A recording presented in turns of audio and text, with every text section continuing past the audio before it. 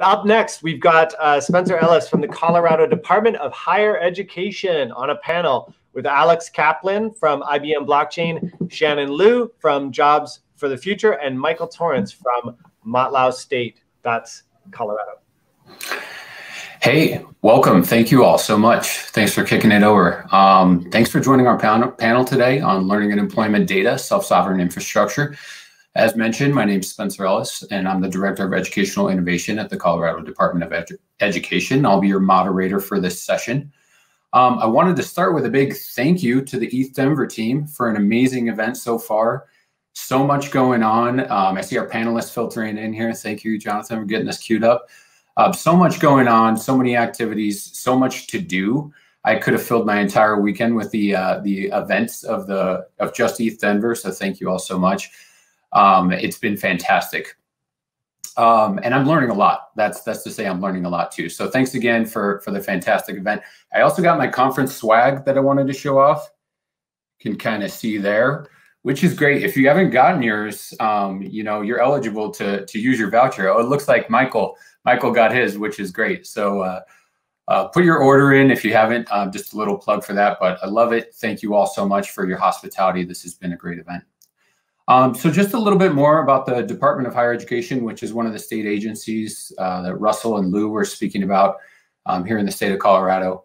We are a state agency led by our executive director, Dr. Angie Piccioni, under the bold vision of Governor Polis, who I think is joining for an Overwatch match later or something like that.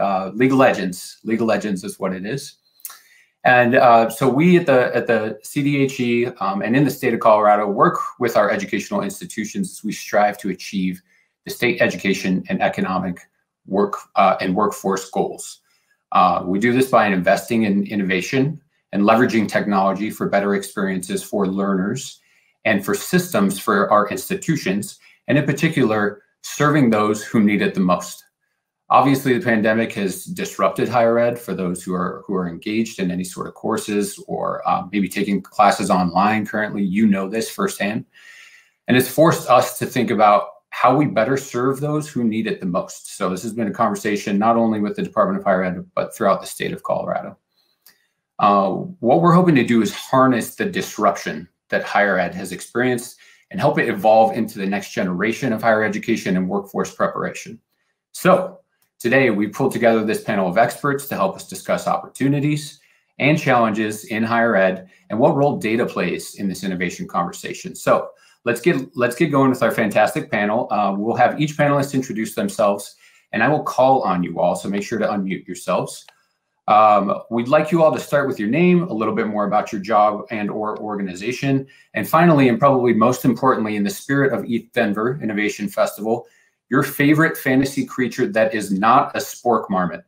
So we know the conference mascot is a spork marmot. What is your favorite fantasy creature that is not a spork marmot? So we're going to start with my colleague at the Colorado Department of Higher Education, Michael Vante. Michael. Hi, everyone. Great to be here with you all. Thanks for having us. My name is Michael Vante. I'm the Senior Director of Research and Data Governance at the Colorado Department of Higher Education.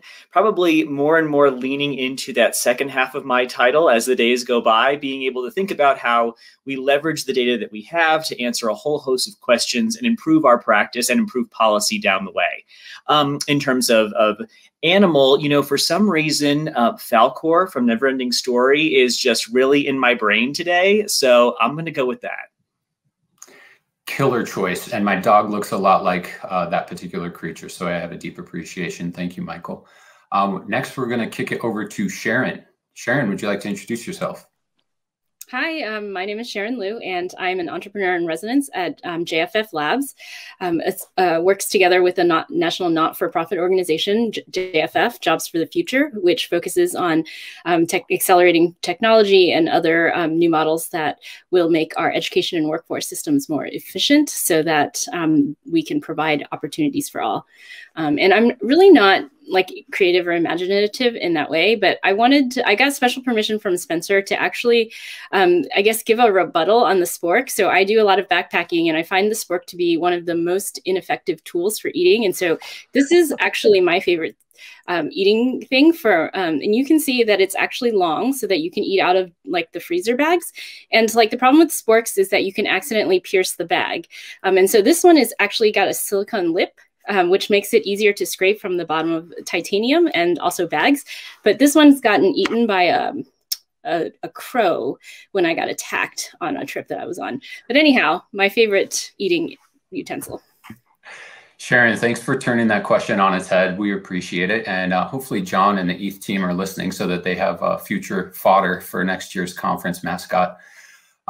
Great. We are going to pivot over to Michael Torrence, President Michael Torrence. So Michael, would you like to introduce yourself? Absolutely. Thank you for having me. Michael Torrence, President Motlow State Community College in Lynchburg, Tennessee. What do I do every day? Everything. From picking up a piece of trash to making sure that we connect with state agencies and businesses in the industry for the purposes of how does the vertical integration of technology improve the human condition? That's what I'm really focused on, which includes gaming, AI, and all those good things that we're going to talk about here in a little bit. I did the little test where I could find out what my spirit animal would be. I thought that I was going to be a unicorn, but I am not. I am a hummingbird. So it's fitting after I read the descriptors of the hummingbird. So I'm a hummingbird. That's pretty cool. Thank you, President Torrence. And so many cool things going on in Tennessee. I know your board of higher ed is very progressive and very innovative in their policies and their practices. And we've collaborated with them on a couple of projects in the past too. So thank you and welcome to the hummingbird. Finally, we have Rick from IBM. Rick, are you with us on audio? Yes, I am. I'm having a little trouble with the video there. Sorry about that. No problem at all. This is Rick Goldgar. I'm the Global Solutions Executive with IBM. I've been working on, excuse me, learning credential network and blockchain work for the last several years. I was also formerly CIO, CTO for Texas Education Agency. And a lot of technology background as well. Spirit animals, I don't know, but I kind of been interested in octopuses or octopi lately. They seem to have distributed intelligence in their tentacles. Well put. Yes, distributed, and one of the most clever animals that I've seen. I've seen them do some wild things. So thank you so much, Rick. We're so glad to have you here. Great. So now you all know a little bit more about our panel and kind of the great experiences they're bringing here. And so I'm going to throw out our first question for this panel. And whoever would like to go first is welcome to go first. Our first question, give you a little bit of a setup. So the state of Colorado and other states, of course, we talked about Texas, Tennessee, collect a lot of data sets, collect a lot of different information in tandem with institutions of higher education or other state agencies. So the question is, what are some of the challenges and opportunity around data governance and interoperability with regard to your clients, your constituents, your stakeholders in education, workforce, or democracy? You know, I'll take a first stab at this, but also very, very interested to hear from all of our colleagues. You know, as Spencer has mentioned, and as Governor Polis maybe said earlier today, you know, we're doing a lot of exciting things here in Colorado. A lot of great organic energy around well-governed, responsible data sharing and what that can mean and what we can harness by being able to do that. And so in terms of the challenges that we face and what that means going forward, I think being able to navigate that, making sure that we have the trust of individuals as we're doing that important work. As we talk about self-sovereign identity and all of the other exciting aspects of this space, it's important that we, again, as the state, move forward in that well-governed, responsible way, and making sure that we never lose the trust of individuals as we're doing these things together, and hopefully really telling an exciting story about a person's experience and hopefully what we can do as the state to make people's lives better. Michael, yeah, that was mentioned in the previous session just a moment ago about in particular, self-sovereign identity and identification at the state level. Well, I'll take a stab at following my esteemed colleague, Michael Squared, right? That's us. The idea of policy as a representative of those of us within any state to provide governance that's based on trust is really important. So, thinking through how our clients look at data share, and as an institution, preparing those who come through us to have the requisite skills that are needed and prepared for those skills that are going to be expected once we put them out into the job placement areas throughout the state or throughout the country, et cetera. For us, it's really, really important to think through not what we are teaching or creating in terms of skill-based learning as it's tied to Web 3.0, but what's the expectation once they get out there? One of the things that's important for us to recognize right now is the world did not stop because of COVID. Business and industry, their expectations are not going to decline because of COVID. They are actually going to accelerate because of the way that business is going to be post this mess that we're in. Thank you, President Torrence. I think, this has been going, if you've been following the Discord at all, especially in the State of Colorado channel, people have been talking about skills in particular. And I know that this is a trend in higher education, hopefully a trend that's here to stay, but the conversation has evolved right away to skills. So I'm glad that you raised that point. So I'm just going to add something to what Michael and Michael have said. And I think it's really interesting because we always say we want the learning records and the employment records to be interoperable and that we should follow these data models. And, this will achieve greater efficiency across the system and serve individuals better. And I think that largely that's a well-founded hypothesis. But one of the things that as we work with workforce systems across the country and institutions across the country that is something that I think technology developers should keep in mind is that the capability of individual one-stop career centers or individual community colleges or small training providers or even small and medium-sized enterprises vary greatly. And some of the things that we are building are very complicated and difficult and expensive to implement.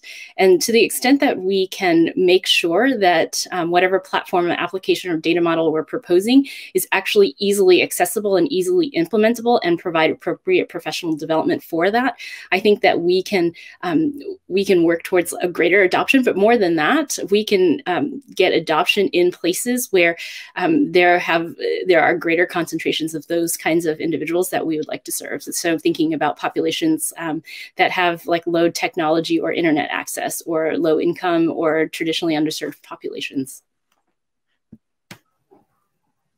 Thanks, Sharon. Yeah, I noticed in our state, a number of institutions have, particularly higher education institutions, have thought about this concept around virtual student services. And I think, the ease of use, like you said, kind of brings us to greater adoption for these services that could be at the fingertips, or so we think they're the fingertips of all of our Colorado residents. How do we make it easily accessible in that nature? And let's see here. Do we still have you with us, Rick? Would you like to weigh in on question number 1?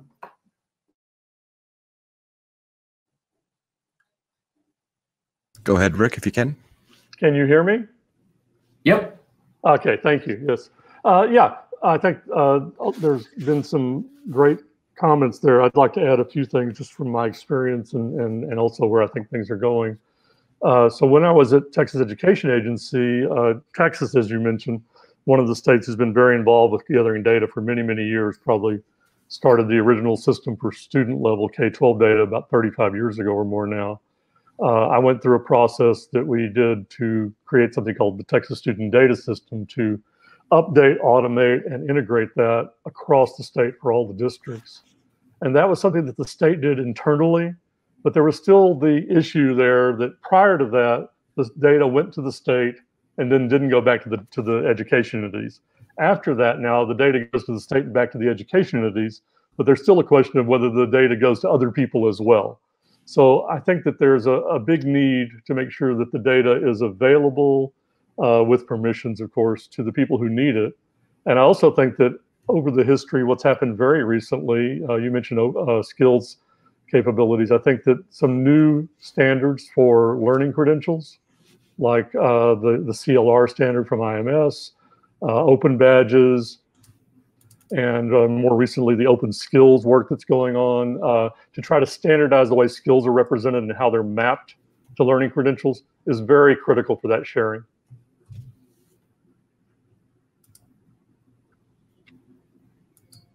Spencer, can I jump back in right quick? Please do. I couldn't help but think about the commercial, what's in your wallet? And so the idea of putting the credentialing or the skills that are akin and keen on being connected to what the workforce expects from us, but even more so, what is it that's going to be necessary for us as human beings to be successful, not just in the workspace, but just operating within our communities? So the idea of, literally what's in your wallet, how can you function and operate successfully in the spaces that are being created today? Thanks, President Torrence. And yeah, I mean, I'm glad that you mentioned that too, because it gives me an opportunity for a quick plug for a couple of our bounties that are available through the State of Colorado channel. And so for those of you who are kind of looking for opportunities to, what I've been saying is hack higher ed. It would be great if you could take a look at the Discord channel. And one of the bounties actually out there is around a credentialing wallet, this concept of a wallet. So the other is around something that Sharon mentioned, which is this learning employment record. And how do we do a better job of telling the story of a learner on a lifelong kind of trajectory? We know that learning experiences happen all the time. They happen in the classroom, co-curricular experiences. They happen at this conference. People are learning a lot of stuff. So how do we sort of do a better job of telling the story of learners and the skills that they're building? So thank you for bringing that up. All right, we're on to our second question. And our second question is, given this audience of global innovators, we have people from, I don't remember how many dozens of countries, but all over the world. I think something like 6,000 participants. Correct me if I'm wrong, one of you ETH conference coordinators. But given this vast audience, what radical challenges need to be solved at the intersection of Web3 innovation, statehood, higher education, self-sovereign infrastructure, skills, kind of all these concepts that we've been discussing? What are the radical challenges that you see out there for folks?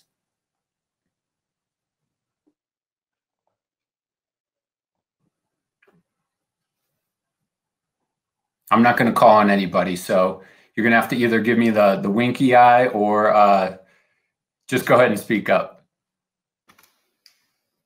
Well, I'll do a first go around and please others. I think one of the radical things that we still need to tackle in thinking about the education space, the post-secondary space, higher ed space more broadly, is and Michael mentioned it, these skills and the being able to quantify these skills, being able to have these skills available to an individual, and giving that individual the ability to express those skills in a digital wallet in these other ways, and being able to do that translation of kind of a traditional post-secondary education space to the skills space, and being able to work with our workforce partners and people in industry in being able to see the value of these skills. So I know these is, conversations that all of us are in day in and day out, and trying to crack this nut and being able to tell that story better.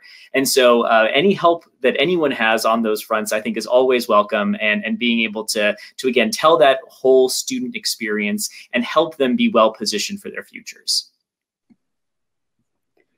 Okay, so I'm going to add to that by also plugging some resources that I didn't create. So I think this is fair.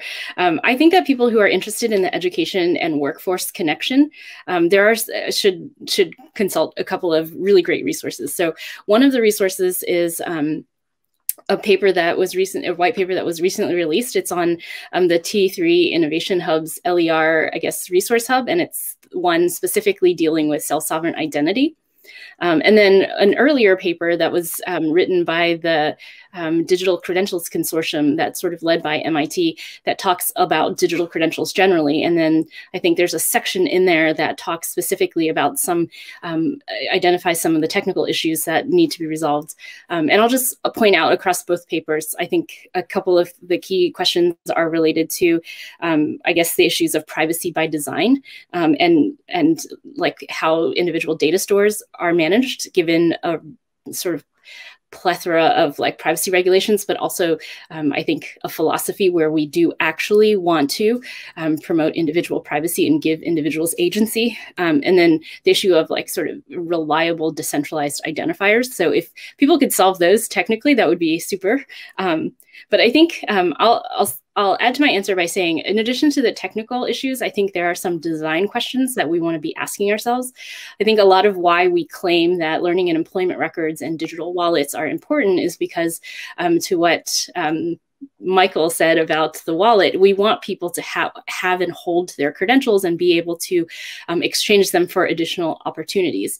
But I would challenge you, if you are a developer thinking about building an application or some kind of platform for this, to really, really try to understand like what does it mean to provide economic opportunity for everyone. Not just people who have devices or connections, but even thinking about digital literacy or some of the, I guess, systematic barriers that we have in our systems that are not related to technology. And to really confront equity by design, to think about like, how can you then take this tool that we're creating and use that to advance yourself? You know, a couple of key questions I might ask is, you know, is what I'm building functional outside of a context where social capital exists, right? And how does a person get this and then get the next thing after and the next thing after? I don't know if I can answer those questions, but I think those are really important in the context of this conversation. This is Rick. Can y'all hear me? I'll add to that from Sharon, good old Sharon. One of the critical things I think needs to be sorted out, and I think some of this is policy and some of this is technology, is the value of credentials. I think we're seeing a sea change in how credentials are valued these days. You know, some years ago, if you had a degree from the university, that was a great thing.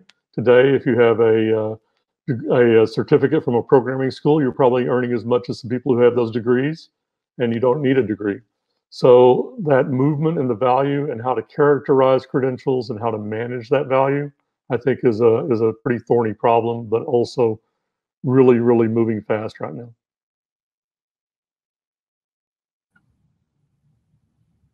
Well, obviously, I'm going to simply concur with what my colleagues have said. I'm looking for, especially the conversations having with people in the communities, as we look at equitable, transferable, usable credentials and skill sets, how that impacts regional economic and community development. And when I walked around and I looked through people's credentials that work within our service area and within our state, it's amazing that that's really not a pathway that people have taken who may have those jobs, those positions. So understanding what that means and the impact that it has for a skill to be affixed to who you're recruiting to come into your state, who you're recruiting to come into your community, whether it be at the city, micro metro, or just a broad county-wide area. And then, so that's one challenge. The second one I would say is let's light up the dark fiber. You know, I don't know if we all are fiber hunters or if there are devs out there who like actually can fiber hunt. But when you drive in your vehicle, if you ride your bicycle, if you're taking a walk through your community and you know that there are nodes or linkages or dark fiber someplace and it's not lit up, and these typically impact more impoverished areas or areas where I guess we just don't think that it needs to be lit up. But it's just a matter of literally opening up the box, plugging in a couple of wires and lighting it up so that people can have access, as Sharon has denoted and Michael has denoted as well. I think that's a really important caveat as we go forward. You can't have access if we simply don't turn it on. Thanks for that, President Torrence, and Rick before that too. You know, you all raised a few points that really caught my attention. And Sharon, one of them that you raised was this notion of digital literacy, which I think, President Torrence, you were just kind of alluding to, that even to have the opportunity to gain digital literacy, there are some infrastructural changes that have to be made. And Rick, you really kind of put that nicely when you mentioned this duality of like the technical and the policy challenges that are out there for folks either in education or in state government. And so I'm just wondering, as we're coming to about 5 minutes, maybe some closing thoughts from all of you. But additional calls to action for state government or higher education. We kind of talked a little bit about some of the challenges and opportunities that the innovators at this conference could tackle. What are some of those other broader objectives, maybe policy-based or infrastructure-based, that you all started to pull the thread on? It's 3D, and Michael, I won't let us have a long pause in silence this time around, right? It's 3D, and it's embedded in the questions that have been asked today. We are looking for designers, dreamers, and doers. If you reference Star Wars and Yoda, you either do or do not. There is no try. So the conversation that we're having today goes beyond simply just talking about and creating this exciting and most potent dialogue. It is about now that we know, let's do something with the information. See something, do something. This is Rick. I'll sort of follow on to that and say that, since I'd spent a fair amount of time in government and a fair amount of time outside of government, that there are challenges on both sides. On the government side, there historically, although I think it's changing in places like Colorado is a good example, there has historically certain inertia, and that has to do with just how rules and laws are passed and how they're conservative about keeping things to make sure that things don't get corrupted. But that has to change to deal with how fast society is changing today.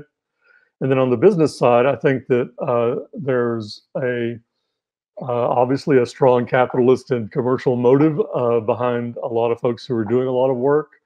But the value to the citizens is very high here, and I think that a lot of times people get, at least in companies, they overfocus on the bottom line and not so much on the public value. And I think if you focus a lot on the public value as a business, you'll find out it helps your bottom line.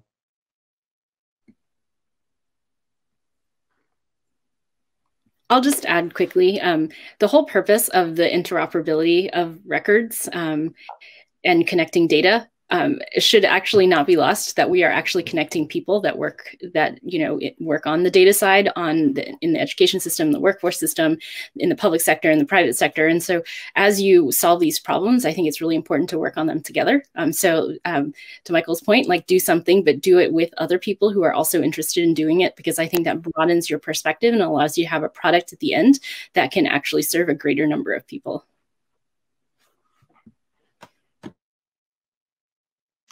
And I don't know if I have anything else to add. All of that was fantastic. So I will just ditto and second all of those things. Well, Michael, I hope you were taking notes, because all the secrets that they gave us today, you and I go and we just implemented all throughout the state of Colorado. So thank you all very much. Big thanks to our panel. Fantastic perspectives. The quote of the day came from Michael. It was a reference to Yoda. So thank you so much, Michael, President Torrence, for that. But in all seriousness, I think we've been given kind of this charge from Governor Polis, Dr. Piccioni, our executive director, to be bold and to think bold. And so with that artistic liberty, we're going to try and push as hard as we can on a lot of these issues. And we'd love the ETHDenver community to help us out in moving this into the next phase. So thank you again so much to our panelists. We are just about out of time. If you all want to catch us on the Discord channel, please do. There's a State of Colorado Discord channel, or you can find us on Twitter or a number of other medium. We will send some of the resources out either in the chat or on the Discord chat. So thank you again to our panelists. Thank you. I think we are kicking it back over to Matt now. Thanks, Matt. Hey, everybody. Great job. Yeah, that was fantastic. Well, we appreciate you, Matt. Thanks for having me. Thank you very much. At least I'm happy that I got the quote of the day. Well, that's a great job, and a lot of really fantastic work that you all are doing in sort of your respective sort of state and government positions and representing in higher education. This is amazing. It's amazing to see, government and education getting behind all of this technology. So thanks for all your support.